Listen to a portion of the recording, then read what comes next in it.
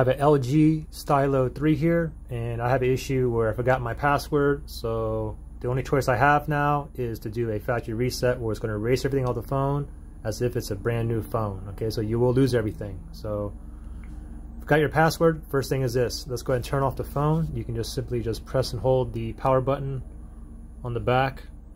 Wait for this menu to pop up. Let's go ahead and tap on power off.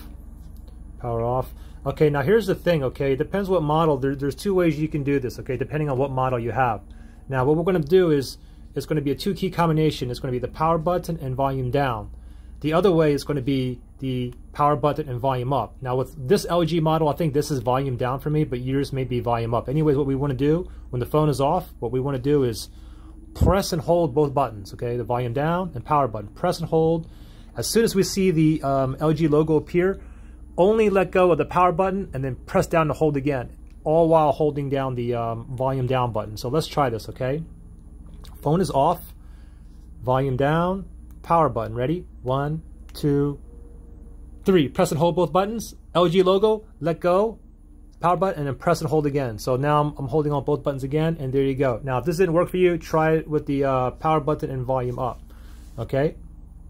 Anyways, from here, if erase all user data and restore the default settings, we can scroll down to yes, or we can go to no. If we go to yes and we want to proceed, now you got to tap on the power button on the back to proceed.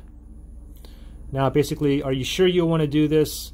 So if you do, we're going to go ahead and go down to yes right there, and then go ahead and tap on the power button to select it. Now it's going to go ahead and erase right now. I'll put it on pause.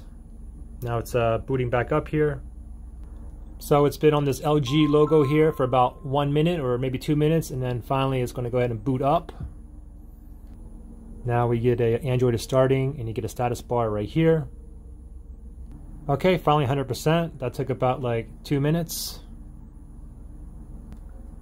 And now we're back to the very beginning here for the setup. Okay, so pretty simple. Any questions or issues or anything like that, just comment below, right?